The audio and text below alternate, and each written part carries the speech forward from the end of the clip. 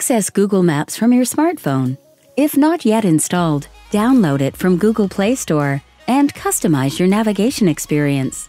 For instance, you can select your preferred language and volume level.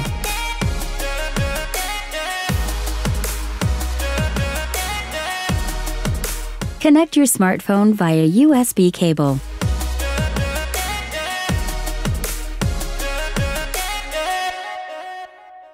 Configure the app to receive traffic information. You can get directions to points of interest, such as restaurants, shops, stations.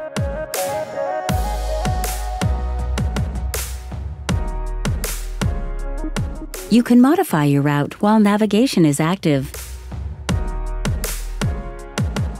You can use the voice assistant to set up navigation.